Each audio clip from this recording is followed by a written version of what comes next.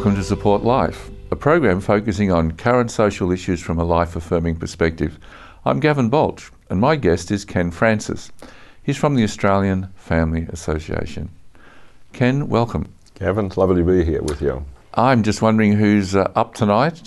My insomniac friends are looking in and they're meeting you. And your life began on the farm? Yes, well, partially, but within the hotels business and on the farm. We've always had a farm. Even as a young child, we lived in the hotel, but we had the farm, and I was very attracted to that lifestyle and always wanted to be a farmer, to be very honest. Yeah. Okay. Yeah. And you had some big dreams? Oh, big dream, biggest. Oh, yes, I'm a big dreamer. Much to my wife's dismay sometimes, but she was, But we did. We dreamed big and hoped to have a very good farm, a profitable farm one day. Okay, and it was mixed? Yes, we always looked at sheep. We love sheep, would you believe? Cattle and cropping, if that was appropriate. Wherever we ended up. Yes. So, what acreage did you have at the time? Well, when we finally got our own place, it was 2,000 acres, or about 800 odd hectares, and but that was the culmination. We had farmed on smaller properties, on the family property, and before that, and that was interesting and a developmental phase for me. Yes, that was right. So that was at Baulch? Yes, eventually we were at Baulch, but we were at Romsey before that, and moved across about 40 kilometres across to Baulch, and moved into a community and found lovely friends there, and it was a very, very exciting time for us. Yeah. Ken, a farmer has to depend on circumstances and situations beyond his control. What's that like?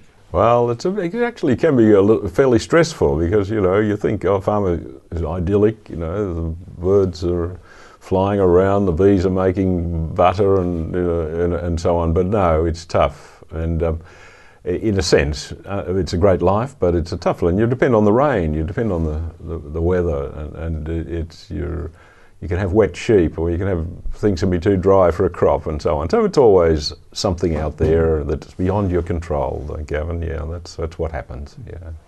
And so you went through a hard spell. Yes, we had a hard spell. We had a drought, and ended up feeding our sheep by hand, and because there was not a blade of grass on the paddocks. It's just amazing. You can't think that it can happen, but what grass might be there was blown away, and the winds were hot and dry. And so anyway, that was what we did. So we ran into that drought, and we sort of toughed it through it, and the family held together, and we were able to eventually move out of the farming, because that was we could see the writing on the wall, and we took jobs off the farm, and it was a tough time, but it was an exciting time too. Yeah. So there would have been farmers though around you who succumbed to that pressure. Yes. Yeah, tragically, there was, and to my knowledge, a number, even in a favourable area, that succumbed to this and committed suicide. And that's so sad. It's so tragic, and yet so many of us were fighting on. But it was the support, I think, that we ourselves received, or and from the Lord, and also from the family and friends and all that makes the difference. I think. Yes. Yes. Now you went back into the hotel industry? Yes, we're in the hotels all through this, so that was quite good from an income point of view. It helped us. And then eventually I found work outside the farming business, and that was in the area of unemployment and training, which I worked with several councils, municipal councils, who had training programs going, and I was able to move across into that area and found that very fruitful in the long term. Yes.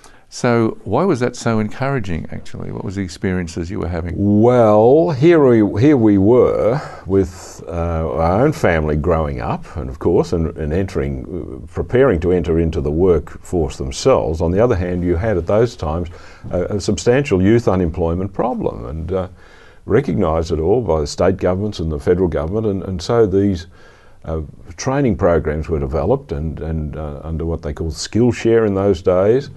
And we were able to develop special programs according to the local needs of the young people. Some might have been horticulture or gardening, that type ones. It may have been computers and IT in general, and the beauty of all that was that these young people were coming forward, and they wanted a job, and they were prepared to train and put in their time, and so we were prepared to, and impressed really, and wonderful to stand by them and to give them an opportunity for their own endeavours. Yes.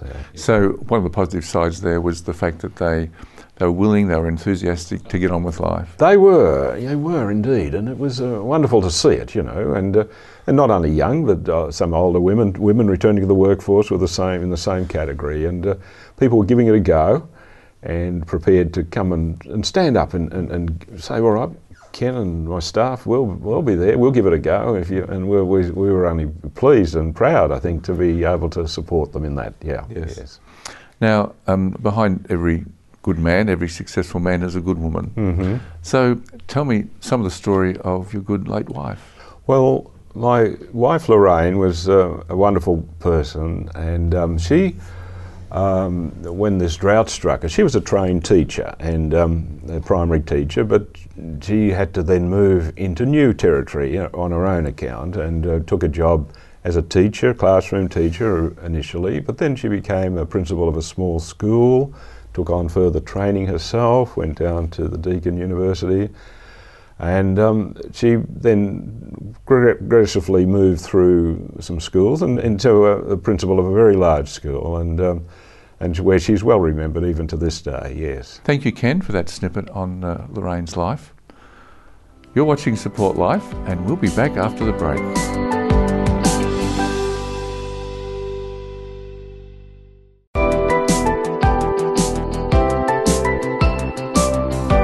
Welcome back to Support Life. I'm Gavin Baulch, and my guest is Ken Francis from the Australian Family Association. Ken, we were just talking about your wife, and this is the 6th anniversary of her passing, and she's left a legacy. Tell me about the children and grandchildren. What's happening there? Well, Gavin, yes, we have a lovely family of four, three boys and a daughter, and 11 grandchildren, and they're scattered a little bit throughout the world, but we're very proud of them, and they've given us a lot of pleasure. We have a family in Vietnam and a Vietnamese daughter-in-law, for example. We have a family in Brisbane, and 3, and Point Lonsdale 3, and Melbourne 2. So that's the sum total now, and she's very close to our hearts, of course, on this day. Yes. Yeah. And well, we've talked about your good wife, but your mother had some input regarding an incident at the hotel. What Yes. was that? It's interesting, Gavin. These thoughts came back to me just recently, but my mother herself, when she was only a young woman, let's say probably late 20s, she took a drunk home, and I was only a kid, and I was sort of terrified for her safety. And but it wasn't a dangerous situation, but it struck me and been, I think, with me subconsciously for all these years that a work of love and charity can, even an unappealing sort of work can be there, and I've been inspired by that, to be very honest. Yes. Yeah. So that level of compassion, sort of Christ's compassion, yes, being evidenced before you, right there, and you don't understand things, but you see things, and so I suppose it's been in both my wife and my life to try and assist. I think if you try and assist people that are in trouble, well, that's our job. That's what we're there for. Yes. As well as our family, well as our friends, there's other people out there in the world. So life is precious, right? Yes. How does that translate in your life? I mean, it's a phrase, life is precious, so do you do something about that? Yes, we've been, over the years, to see that this whole question of life and where it is threatened, and and the issues of abortion and euthanasia now are very prominent, and what do we say, what do we do about this? If you feel strongly, if I feel strongly, what do I do? And so it's been a question of trying to argue the case for life in the political arena and in the social arena, and wherever we can, we've just tried to argue that let life go on. Don't prejudice life. Yes. Now that's had you on a few what we call walk for the babies. Yes. So tell me about that.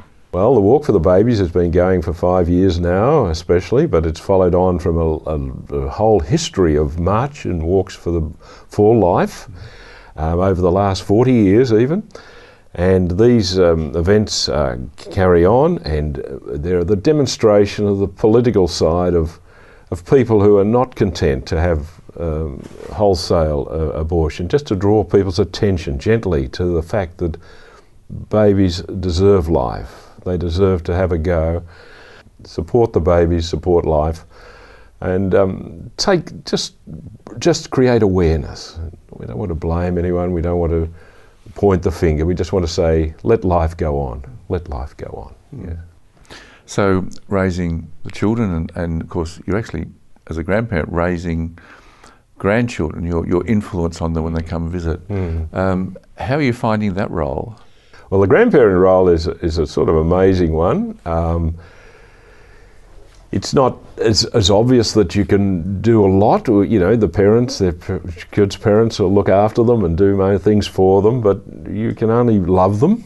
I think you know, and you can only show that you in your turn have loved their mother, the boys and girls' mother, and that they hope that they look after their own partners and love their own partners and wives and husbands. And gee, if you can be unconditional, that's the tough one. But we try to be unconditional. We try to reach out to them and live a life. You know, I think that maybe one day they might say that's worth following. You know.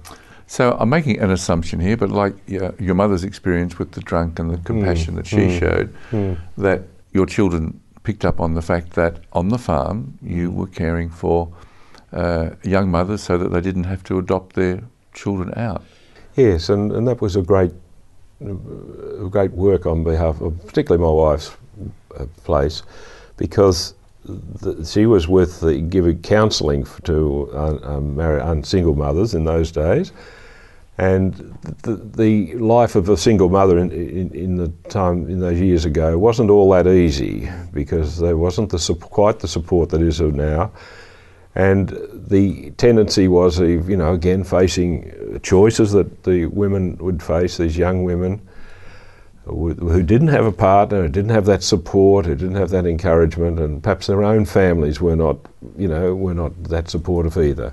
So these women were quite often on their own, and so to take them in through the Carol and Chisholm Society in those days, counselling on the one hand, but also then the ones who needed a home for a short term to come to grips with this pregnancy and then whatever fell them, their babies and themselves in the future was something beyond us. But it's a matter of being in support, being encouraging. Yes. And there have been occasions when some of those children of the mothers have made contact with you.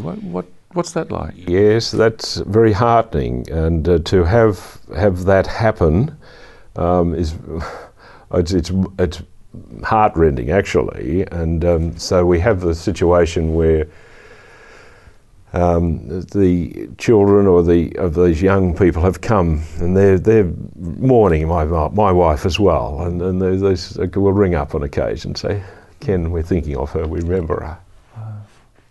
Well, that's quite something. Yeah. Moved to this unemployment, caring for young adults.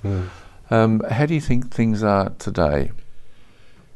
Gavin, things are tough today. Let's be clear about this. My personal view, while I'm not professionally involved these days, there is a lot of unemployment, there's a lot of underemployment, and it is difficult. And we have industries moving out, industries closing up wholesale, and particularly, say, manufacturing, which is of interest to me, and the employment of young men and women, of course, too. But and trade, So there is it is difficult scene, and I, would only hope that we can, as a community, begin to mobilise to create the work, create the training. And I know that the young people are brilliant. They were full of life, like they always have been, and they'll be there. But I think, as a community, we need to be more serious about this and really give it a chance, give them a chance to pick up and get them out into the workforce. And Ken, thank you for those comments. You're watching Support Life, and we'll be back after the break.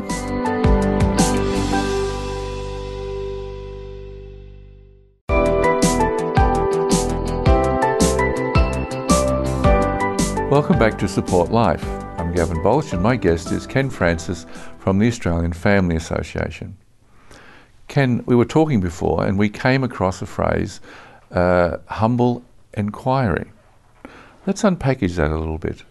Well, Gavin, while I'm no expert on a humble inquiry, I found it a very powerful tool where a person involved in an issue or a problem can seek the input of other people, of other participants in the question. So instead of me, Ken, coming up and saying, I know what this problem is, the humble inquiry will enable us to sort it out, to tease it out, and perhaps come up with a different question, or a wider question, or a more fundamental approach to whatever the issue might be, whether it's unemployment or it's life issues or what have you.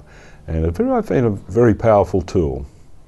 So behind it is this desire to just slow down, not to take knee-jerk reactions to the circumstance or the half knowledge that we have about something? I think so, yes. Fundamentally, that's true.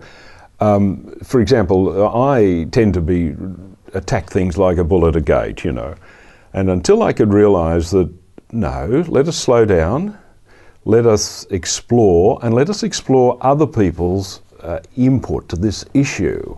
Now, whether it's an organisational issue, maybe in a business even, or it may be a job description, or a number of other applications, the humble inquiry enables the person involved, say for example myself in a job, and reviewing that job, a person to tease out some of the issues about the job, my reaction to what I'm asked to do, and then we have a little panel of some peers and people who can tease out then my reaction, for example, and make observations. And so it's a gentle but powerful thing, not threatening either. Okay, so there's an old Hebrew word, shalom. It sort of brings peace into the discussion or the debate or the heated moment that might be there. Yes. So it is a question of being peaceful, I think, yes, of being open and open to the spirit to inform the participants. And while we don't have to, we can still be robust and rigorous about what we say. It is done in a feeling of participation, but also opening up any discussion to several points of view, to other dimensions, not just the one, the self. Yes. Yeah. Our Aboriginal Indigenous nation has a saying, is walk a while with me. So we do need to slow down our pace, and we do need to be less political in terms of the aggression, because we're not going to hear the full story and we're not going to ask the right questions. No, and I think this is question of asking the right question is probably the nub of many problems, because my view of something is not necessarily the only view, even though I'm very confident about it. But other people react then. If I ask a question or make a statement about tactic or strategy of something in nature, for example, others can be threatened, or they may be supportive of it, but we're not delving into their approach to this same problem. Yeah. Now, again, in life, working hard, marriage, having children, raising them, grandchildren, the full gamut is that others rub off on us, and we have to learn these other skills or seek the Lord for grace to be patient, embracing, long-suffering, show compassion and goodness. Where are we today? It's 2014 and we've got the March for the Babies. Yes. What would you say to the watching audience? Look, I'd say let us be open. I think open to ideas, to open to argument. Now, for example, on this life issue, we've taken it to the political sphere and we've taken it to social sphere and the whole discussion. But there's often the question then of, oh no, we ignore it. We ignore the hard questions. And I think these days we must be prepared to gently be true to our own conscience too, and to have conscience and reason and inform our politics. And of course that's a big thing these days, because often we hear, oh no, we don't want the religious view in the public arena, we don't in the public square. And no, that's not good enough anymore. We are all informed with conscience, and we all have the capacity to reason. But let's be able to bring it out. Let's not have some voices cut out of the discussions. Yeah. I liked the writings and artistry of G.K. Chesterton. If any who are watching just do a bit of research, he was a person who wrote poetry, plays, cartoons. He was quick-witted. He would debate. He was willing just to explore the other avenues to connect people one to the other and discuss issues. Yes. And it would be wonderful, I think, if we could have that in the media today, or even in public discussions, even to have our speakers heard. And there's just a very sad tendency now for people to drown out voices they do not wish to hear. Yes. And that's not a reflection on our democracy at all. No. Now, often what happens is that the relationship isn't deep enough to take a hard question, and we dismiss the other. We don't remain friends like we used to. No, and quite often I think the archetype of all that, of course, is Thomas More. When he was threatened with having his head cut off by the king, he said, "I am the king's good friend, but God's first." And I think if you can keep your friendship going while they're threatening someone to cut your head off, this shows you there's something big behind it. Yes. Well, I just thank you for your time, Ken, today. And you've been watching Support Life. And that's all for our program today. Join us again next week. Goodbye.